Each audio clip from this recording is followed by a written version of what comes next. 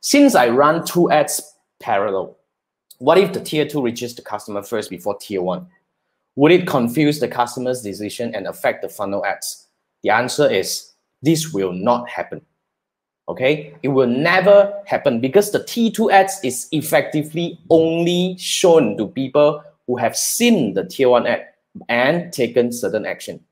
So if you're asking this question, and back, I would say obviously you haven't gone through my framework. So I would strongly recommend, if you're selling on Shopee, you have 2 choices. Either you join the 6-day challenge to learn this. This is where I will teach you in 6 lessons on how to actually build the fundamental, understand the fundamental, and to be able to build a 2-step funnel framework. To run Facebook ads using my 2-step funnel framework. So that's the framework you want to learn.